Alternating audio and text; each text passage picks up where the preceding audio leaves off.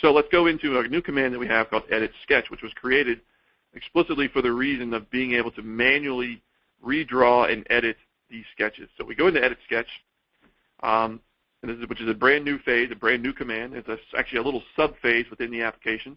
It even gets its own little tab, kind of a temporary tab that you have to hit Finish or Cancel to get out of. First thing I might want to do is kind of square this up. So it's kind of cockeyed right now, kind of skewed in space. So we're going to use a couple of commands to orient it. I'll choose Best Fit. And I want to snap a line to vertical. So if I just select this, it's actually going to select the underlying point data, fit a line to it, rotate it around there. There's that nice animation. And you'll get a couple of indicators. So here I see indicators of which lines are vertical and which ones are horizontal. And it's about what I would expect. I don't know that anything else would be that. I would wonder why this isn't a vertical line.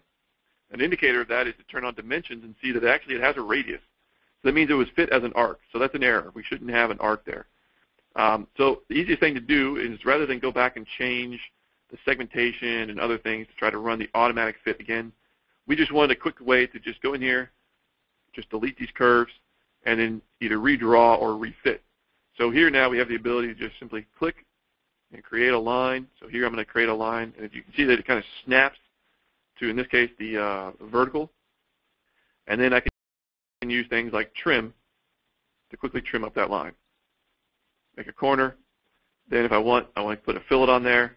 I can specify a radius. In this case, I know that this corner is about 0.35. Or a really cool thing is this new drag fillet. And what this allows me to do is just click the corner point and then just use my mouse to place it about where it needs to go. And actually, you probably didn't see that, but you'll notice that when I drag, you'll see that that radius value, the annotation for it there, updates as well. And again, I can just kind of place it right over the underlying data. If I want to know how good I did, I can just turn on deviation, and I get a nice color line. The points get colored according to the deviation. So I can see areas where I'm out just a little bit. So maybe over here, this radius is not very good, but if I just take this line, move it up, as soon as I release, it's going to update that color map, and it shows me that now I'm in the right place. Same thing here. Move that line up, and now it's green. Up here, I have a little bit different problem, which is that quite a bit of deviation, but the reasoning is this probably shouldn't be just one big arc.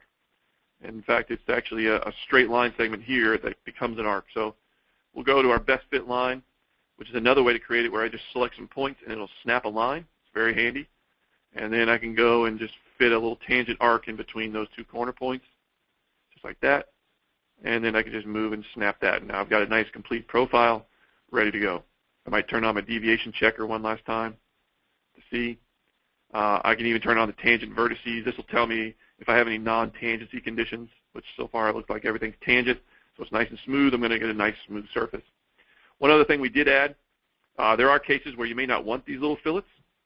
And if you don't, because you want to go to, let's say, a CAD package and add your own fillets in 3D, not a problem. You can go to Remove. We have an automatic, called a automatic sharpening for sketches, so to speak, where it'll automatically remove any fillet that occurs between two lines and replace it with a sharp edge. So if you prefer to not have little tiny radii in your sketch, perfectly understood, you just remove those fillets if you like. When you hit Finish, it'll rebuild the surface. And we do now support sharp edges on the surfaces, which is a new feature for 2012. Graphically, you can see them. Again, that's new for 2012.